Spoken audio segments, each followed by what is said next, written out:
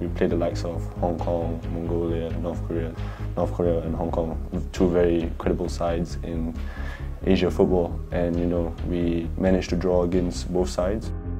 It was tough, especially also with the weather, playing in -10 degrees. Our feet were basically frozen after the tournament.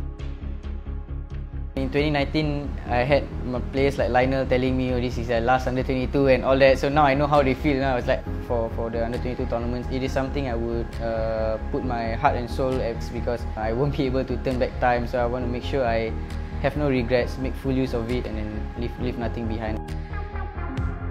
I can see that everyone eager to play. Everyone knows what is the philosophy that the coach wants. Yeah, so I think that's the good sign.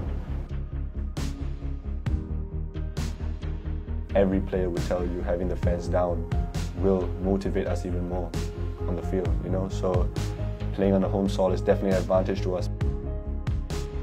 I believe in the team because we have a good team. We have a good mix of senior players and young players. So we don't really get to have the luxury of playing with big crowds yet. So these fans are all important to us. That will be a really good boost for us playing in Singapore. Yeah, we have to take advantage of that.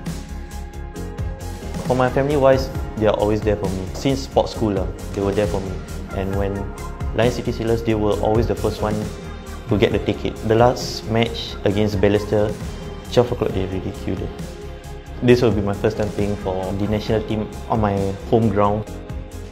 In the international game, you go to fight the opponent. You go out there on the field, you step on the field, and you make sure you want to win the game for Singapore. You're playing for your nation.